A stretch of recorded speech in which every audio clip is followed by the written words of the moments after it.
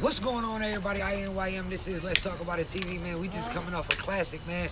3-round battle with Drugz versus Zay, man. Yo, Zay, keep it real. How you feeling, man? You feel like Drugz took you serious? Oh yeah. Like I definitely. And he said it in the goddamn. We did a little face-off. You feel me? Like, you know, he goddamn. He can feel my presence and things of that nature. And shit like that, goddamn. They go play with a nigga who can, you know.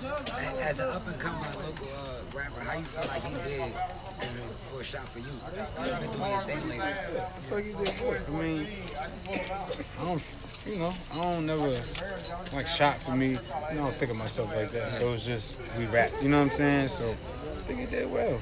I mean, for both of y'all first time battling in Fayetteville, North Carolina, how y'all it was a good crowd.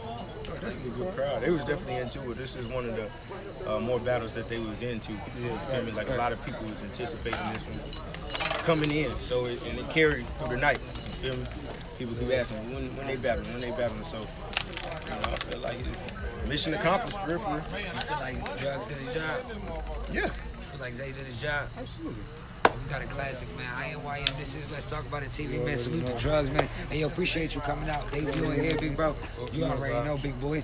And then salute to Drugz. Salute to Zay Paul, my soul, man. I appreciate both of them coming out, man. This is Let's Talk About It. We lit, man.